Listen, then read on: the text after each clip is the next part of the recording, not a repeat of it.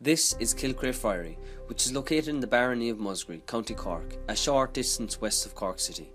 It was founded in 1465 by Cormac Lauder MacCorrig. It is strategically located in the rich valley of the Bride River, which runs close to its north side. The approach to the friary from the northwest is both picturesque and unusual, travelling over a narrow humpback bridge from which a splendid view of the site is to be had. The friary was founded for the Franciscan observance. While it has been abandoned for a long time following its turbulent history, the impressive survival of this building, the stories, and legends about those who were associated with it will ensure that it continues to hold an important place in the history of Munster and particularly in my own barony of Musgrave. The name Kilcrea means cell of Sira, who lived in the 6th century and is said to have founded the nunnery about a mile east of the friary in the parish of St. Owen's, now called Ovens. When the Franciscan friary was founded, it was known as Kilcrea in her honour. Today, its name has been anglicised to Kilcrea. Therefore, it appears that Kilcrea was a location with ecclesiastical association long before Cormac Lauder MacCorrig founded the Franciscan friary in 1465. In the 1880s marked the end of the Franciscan tradition in Kilcrea, and in 1892 it was taken over by the Board of Public Works as an architectural monument and has remained the same condition ever since, with minimal restoration work. As we know, the friary was originally for the friars who went about their daily life, living the Franciscan way. As we see today, there is a large number of burial monuments within the friary buildings. They include headstones, tombs, burial plaques, and some 17th century grave slabs. They range in date from 1625 to the 2000s. Some are still being erected today.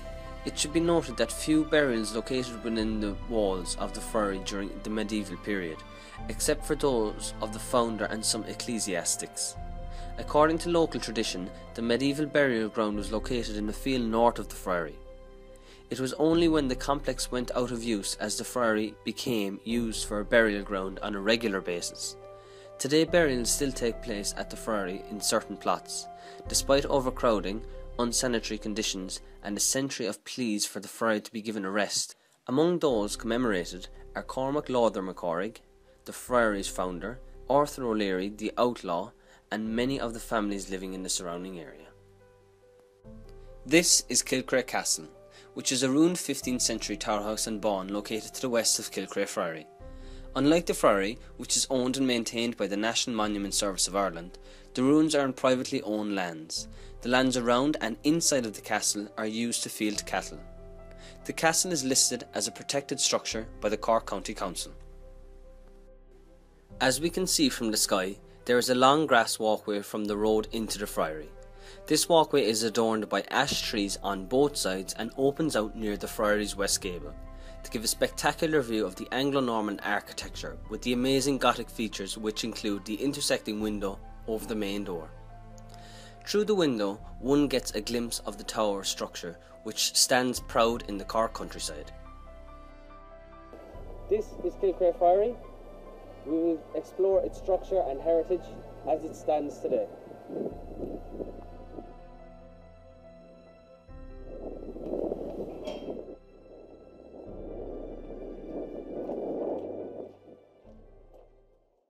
At the moment we are standing inside the friary. Now this room used to be the nave. The nave is where the congregation would have gathered for mass or any other rituals that have occurred inside in the friary. Now as you can see behind me, there's a large tower. Inside of that tower stood 4 floors. Each of those floors stood on carbon stone, which gave the wooden floors structure and strength. Also there was a wooden stairs that stood in that tower. Now that no longer exists as the wood is decayed and hasn't stood the test of time. Now this room, the nave, has changed over time and has become a cemetery. And also, as you can see with the roof above us, that is no longer here. That also hasn't stood the test of time. At the moment I'm standing in the tower of the friary. As you can see here behind me, a small bit of conservation work has been done. Now this timber structure has been put up where the original spiral staircase would have stood.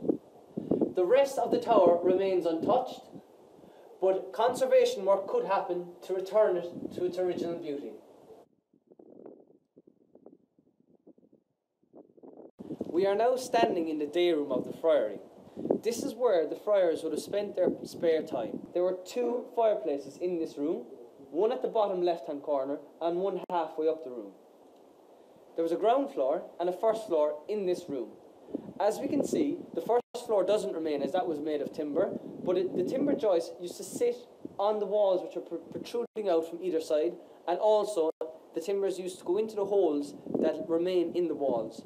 If conservation work were to take place, the same construction techniques would be used, as this would maintain the heritage of the building. I caught up with local man Fred Gilbert, who I spoke to about Arthur O'Leary, more commonly known by his Irish name Ort Níl. He was a famous Irish poet, dying at the young age of 26 in 1773. His poems continued on to play a part in Irish education. His remains lay in the Friary to this day. As we can see, here is his tomb. Yeah, we're standing here beside Arthur O'Leary's tomb. Arthur O'Leary was born in Reddy, near Macroom. Okay. And he died a quite young man. And he's the subject of a famous poem called Queen Arthur O'Leary, which was composed by his wife. Yeah. And recited at his gravesite. And was that used a lot then in the intercert? That was used in the curriculum when I was a young boy. So it would have been a very famous poem at the time? Famous poem, yeah. Okay. Which means the same like as Anna Coon. Yeah. That poem, Anna Coon, and Queen Arthur O'Leary and all those. Okay. Very good. This is where the body of Cormac Lord MacCorrigh remains. This is the man that constructed Kilcrea Friary. He is also the man that constructed Blarney Castle, which is only situated 20 miles away, and that is also in the division of Musgrave. The friary's function has adapted over time, transforming from a busy living space for the friars to live their simple life to a site for those who have passed away. Many things have remained the same, one of them being the fact that it is still a place for people to come and pray and remember the great people that have gone before us. In general, the architecture in Kilcrea is plain. However, there are some nice pieces of Gothic architecture. Very few buildings were built in Ireland using Gothic techniques, but many buildings, including the Friary, have elements such as doors and windows in the Gothic style. Gothic architecture is characterised by lightness. However, as we have seen, it certainly isn't a light building with large thick stone walls. We will explore some of the architecture in question.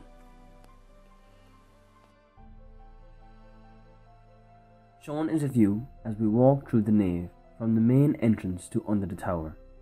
The church is entered through a doorway situated at the west gable. It consists of a nave and a chancel divided by a tall, slender tower. The nave was part of the church in which the congregation was accommodated. It was made larger by including a south aisle, a transept and two chapels and a transept aisle. The interior of the church, as well as the rest of the friary buildings, has functioned as a graveyard since the 17th century, and consequently it features a very large number of burial monuments. Elsewhere, the nave is lit by three windows. The first consists of a deeply recessed pointed example set in the angle between the tower and the nave. The other two occur towards the east and north wall, overlooking the cloister. Beneath these windows is a pair of plain arched tomb recesses. At the front of the nave is the church tower, and it is of typical Franciscan type, tall and slender. It rests on four piers, each of which is chamfered at the angles. The tower separates the nave from the chancel of the church and is pierced by two round-headed arches. A low lintel passageway leads to the transept from the south-east corner at the base of the tower, as we will walk through in a moment. Although the overall architecture of the building is plain, aspects are beautiful and really enhance the appearance of the friary. It is a shame that there are no pictures of what it used to look like originally when it was just built. That was over 700 years ago, and it is still standing today. In relation to conservation of the friary, there are many aspects that could be updated. Be it the floors, the tower, a roof put on it, the structure of the building is actually quite sound. However, the aspect of the building that I am focusing on will be the main entrance. This is the west-facing gable. In relation to the west-facing gable, there are two aspects I want to pay particular attention to. That is, the door and the windows. The restoration of the door would be a simple process which would just involve the creating of a new oak door, similar to what was previously there, an oak door made of planks. However, I want to focus more on the intersecting window above that door, which is the main focal point of this west-facing gable. The first aspect of the window to be tackled will be the internal bar tracery. Little remains of the original design, but small pieces protruding from the window jamb. It is important to always repair over replace, so as many original materials can be repaired as possible. The original windows would have been hand carved, more than likely out of sedimentary soft rock like limestone, which is dominant in the area. It is important to as much as possible use the same crafting techniques as done originally to maintain the heritage of the building, but also keep that craft alive. The next stage to repair will be the decorative trim that is in the exterior of the ope of the window. Like the window, the original crafting techniques would be best to use. The glass will be the last process in restoring the windows to avoid the glass being damaged doing any other work. The designs that are created on the glass are often unique, and due to the fact that a picture of the original window including the stained glasses that exist, replicating another intersecting window of a friary around the Irish countryside would probably be the best option.